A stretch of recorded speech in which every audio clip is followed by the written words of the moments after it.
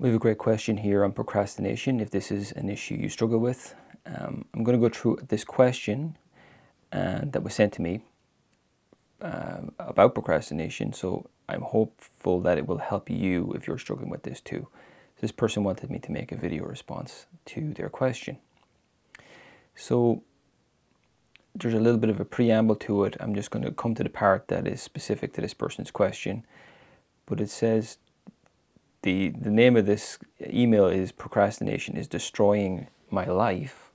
So if that resonates with you, stay with me here. So my issue that I want thoughts on is, how do you deal with the regret for getting behind in work, right? I feel so bad that I got behind, and now I feel this sense of impending doom, that I'm going to be found out. Interestingly enough, today I got a letter from an agency at work to me and my boss that I am 30 days behind on some reporting that I was supposed to do. I feel horrible, and I am going to be so embarrassed that I allowed this to happen. I also have a problem with my self-worth and a lack of self-love. A lot of my worth is wrapped up in what I can do for others. My worth is what value I bring to others, like my work. I also have a major problem with people-pleasing and feeling like a victim. All of these problems contribute to my procrastination and depression. And finally, even though I know I am behind, I have so much trouble trying to get myself started. Your videos on things like doing things like 30 minutes of work have been helpful, but I still struggle. Any thoughts you might have would be greatly appreciated. Maybe this will be a video. I am interested in your thoughts. Okay, great question. So, procrastination is destroying my life. So one thing that might be helpful here is, one thing I noticed was this idea that I feel so guilty because I fell behind. And one take on this is that is cause and effect is actually something we need to look at there. The idea that you feel guilty because you fell behind is actually not what's happening. The guilt was there to begin with and led to this procrastination, which is a coping strategy, and that's what's happening. You don't feel guilty because you didn't do the work, although it absolutely seems like that's what's happening. The guilt was there first. So you'll notice when we feel guilty, or carrying guilt, and you mentioned it there, very, very great self-awareness that you mentioned about the lack of self-love and the self-worth issues.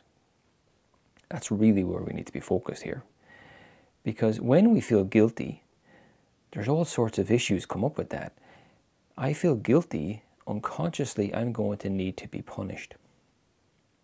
Who in society do we view as guilty? Criminals, prisoners, and what do we do with them? We punish them. So if I'm running a narrative of guilt and unworthiness inside myself, unconsciously I'm going to look for proof. I must manifest proof in my lived experience that, look how bad I am. Now the problem too is when I carry that guilt, it's an unbearable feeling, right? And what we do is we start to scramble. We start to rush everything. Rush, make up for it, compensate for it. Now, when do we ever do anything well when we're rushing? Not very often, right? So I think the main thing in your question is, how do you get over this regret of being behind? And the short answer to that question is, once you understand why this is happening, it is going to be such a relief to you. It's going to be such a, oh my God, I don't have to beat myself up anymore. In fact, that's the only thing I have to stop doing. That's such a big deal that it's like, well, I'm on the other side of it now. Okay, I went through all that, but wow, I'm so free now to live the rest of my life. To get to that insight, to that realization that I'm not this bad person and I'm not incapable of just engaging with work, it's like you don't even care. It's so valuable, that insight about yourself. You don't really mind what you had to go through to get it. Now, I would prefer anyone watching this that you get there sooner rather than later, right? I don't want you to have to struggle for a long period of time until this sinks in, this message. You're not procrastinating because there's something wrong with you, that you're guilty and lazy and all these different things. This is primarily a self-worth, self-respect, self-trust issue. So notice that it's made you, the guilt narrative is there, right? Oh God, I'm bad, I'm going to be exposed, I'm going to be found out. And the solution is actually not to do it. The solution, because you're under all that pressure, is you feel all this anxiety and you feel rushed and rushed and rushed. You can't actually execute anything. So then it becomes, the solution is, well, do it, but do it later or soon. That's the solution to the problem, which doesn't work, okay? So what the solution really entails is changing that inner narrative around guilt, changing the story about who you believe yourself to be. We start to question this thing about, it must be done now, I have to hurry up, it has to be done, it has to be done. And we exchange that for, now this is, when you hear me say this, anyone who's struggling with procrastination, when they hear me say this, the solution for procrastination is to slow down. When you hear me say that, you're going to feel a reaction inside yourself like, I can't. Did you not understand me? I have a deadline. I'm in trouble here. But that rushing extended back weeks and months prior to this. It's what has led to that situation. So the solution is to, because of the guilt, we feel this incredible anxiety inside us, right? And that anxiety means we rush to compensate. So the solution is slow down, take some time to attune, to reflect, to just figure things out. Some journaling, some attunement to what your needs are, because that's another thing that goes out the window with this guilt. When we have guilt, notice how you're not having much fun. Notice how you're never actually restful or at peace. And that's because you may be doing things that are restful or fun, but they're always kind of a little bit tainted by that underlying feeling of guilt that's there in the background. So it's the worst case scenario where you're doing fun things, you're not actually enjoying it, and you're not doing the work. So it's like you're in no man's land. So, but when you're tuning to yourself, what you do is you realize, okay, those needs I have are actually valid. The need for rest, the need for play, the need to take care of my physical needs, the need for meaning. Because quite often it's the busy work in life that we struggle with. It's the responsibility stuff. It's the stuff I'm not really crazy about doing that we procrastinate about. And we're in that cycle of procrastination there, and we never get to our other needs. Like, what's more meaningful work to me? Or those other needs like rest, play, reflection, taking care of yourself physically, those types of things. So the insight here is to, first of all, accept that I don't feel guilty because I didn't do the work. I felt guilty and then didn't do the work. This is reversing cause and effect. This is really what's driving procrastination.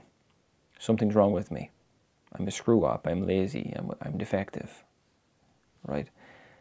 That's all and all it is it's actually absolutely categorically untrue about who you are. I can tell you that. That's a spoiler there. That is not real. It is just a story. Now, it's based in other people's stuff, probably, that you picked up on. Other people's stories about themselves maybe were projected onto you and you interjected it. The The only thing you're guilty of is not questioning that. But that's not even true, because how would you question it when you're younger? There's no one around you to explain to you, hang on a second, you might want to just reanalyze what that person just put into you. Because that's dangerous and it's not true and it's not going to serve you. So even that you're not guilty of. But your awareness is growing here. You're saying to yourself, something's up here. I've tried the force, I've tried to push myself, tried beating myself up, and it's not really working. So the work will come when we slow down, when we attune, when we put, here's a big word, when we put boundaries around this really important work, right? When we are working with procrastination, one of the things that becomes obvious pretty quickly is, you'll say to somebody, well, okay, this is really important work that you're struggling with here. How much time are you going to dedicate to it? And one of the things people often say is, I just have to do more. It has to be done. It has to be done. What do you mean, like a boundary? So notice how that means this work is so important that it has the right to overtake my life completely. That's how deeply we are trying to compensate for this guilt narrative. We're willing to let something like a piece of work completely come in and overtake every aspect of our life. So we have to set boundaries with work. And that comes, so that's basically how much time and energy am I going to permit to taking care of this task. And we have an upper limit of exposure. So you have to attune to that for yourself. So it would be, say, okay, no more than 2 hours on this thing today. That's called a boundary. That's an upper limit of a boundary. And you can have a lower limit of a boundary. I'm going to aim for at least 30 minutes. If you're struggling with 30 minutes, it might even be less than that. But how you figure out what your lower limit of exposure is you look back on your behavior the last few weeks and say, what was the least amount I did on any given day? What was the least amount of work on this project I did on any given day? And you might say, well, days went by when I didn't do anything, even though it's important. So we say, okay, anything above 0 is now your minimum level of exposure, your minimum boundary. So that could be 30 minutes, it could be 20 minutes, it could be whatever seems easy enough to remain consistent with. And so we would aim to have that as our standard, and then we may continue up to the upper boundary, which might be, say, 2 hours, right? But once you hit the 2 hour mark, under no circumstances are you to go beyond that. That's what an enforcement of a boundary looks like when it comes to this stuff. The anxiety in there does not like the idea of it having a boundary. It wants, it's so big and important and scary. It must be, how long am I going to do this for? How long is a piece of string? Infinite time until this is done. And your nervous system is going to look at that and say, not going to happen. Because your nervous system doesn't want you to do any of this work. That's not a bad thing. That's just your nervous system's strategy is to do not expend energy. That's not a bad thing. That's just human nature. Stay on the couch. You're safe there. Don't do a lot.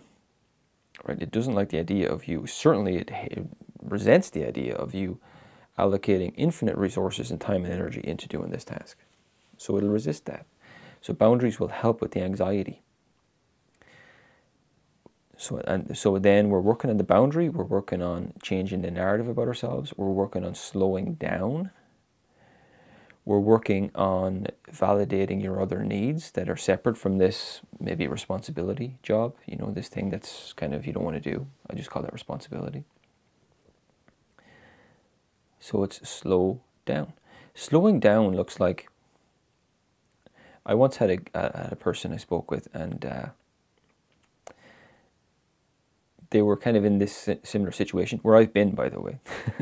I know exactly how this feels to be in that situation where like procrastination has led up to this really, really intense scenario, but I spoke with somebody and we decided that what they need to do is slow down. And we came up with this thing where instead of like jumping into emergency mode to get over the line on this thing, that they were going to spend the week just chilling out, spend the weekend just chilling out and just journaling and just reflecting, reading some materials on this. My book is good. Neil Fiore's book is a good book on this. Really any literature that will advocate, you know, developing self-esteem and feeling good about yourself. And change it. So instead of like going into the emergency panic mode about how to deal with this really serious thing, it's like, no, slow down for the weekend. And that person did that, and they were in such a good place mentally at the end of that weekend that they had that panic situation resolved by Tuesday. So, and it was not until Friday that they were going to face this thing. Had they not done that over the weekend, it would have been a week of procrastination leading up to the Friday. One of the remarkable things you'll find when you start to relate to yourself in a different way and you start to question all this stuff about laziness and not good enough and, you know, all that stuff, is you'll realize, you'll get a big surprise, and it'll be that taking care of all this stuff that you've struggled with is actually incredibly easy to do. That was a big surprise to me when I realized, this is so easy. How have I struggled with this for so long? It was just so easy once I figured out why it's happening and how to proceed in a healthy, supportive way. And I just watched the work get done. No big deal. No resentment towards it at all. Not always enjoyable work, maybe, but that's okay. Some of it is fine. Part of life is doing some things that we're not always totally eager to do, as long as it doesn't come at the expense of other things that are important. That's the real difference. But there's no resentment. So the final thing I'll say is, having gone through this and been in this situation that you're in, if you can change this and you can start to understand yourself now, right, you will not care that it led to this situation. You'll see it as, thank God I went through that situation to get to this insight. So I want to extend the invitation to anybody here, is that this issue is not solved by forcing and pushing yourself and beating yourself up and hurrying and rushing yourself. This issue is resolved, and the invitation is to do anything in your life. Watch my videos if they're helpful. Watch anybody else's videos. Read materials. Be around people who are not in this bully yourself mentality. They're in a mentality of slow down, prioritize self-care and rest, have healthy boundaries with the work, and keep it in perspective. Be around people like that. Also take on self-empowerment in that I can start to work on my own narrative, my own story. I can start to question a lot of this guilt. I can go into stillness more. I can connect to that inner compassionate voice that is there. And it's a much more helpful voice and a much more helpful mindset that you do have access to through being willing to question and sit with some of those emotions that are around that.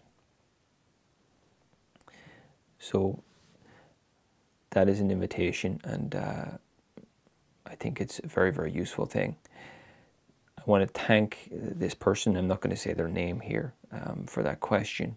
And I know an awful lot of us are dealing with this, but there are very, very easy and useful, helpful, positive ways to go about dealing with this issue, to help you do the things in your life that you want to do and to feel good about yourself. Not only will you be more productive, the much more important thing is that you'll be developing more self-esteem, self-love, self-compassion, self-understanding, and self-respect. too, which is really, really important, and self-trust. Guys, I hope that's a useful video. If you want me to do more videos on this procrastination issue, let me know if you find them helpful. And in the meantime, take care of yourself, and I'll talk with you in the next video. Bye for now.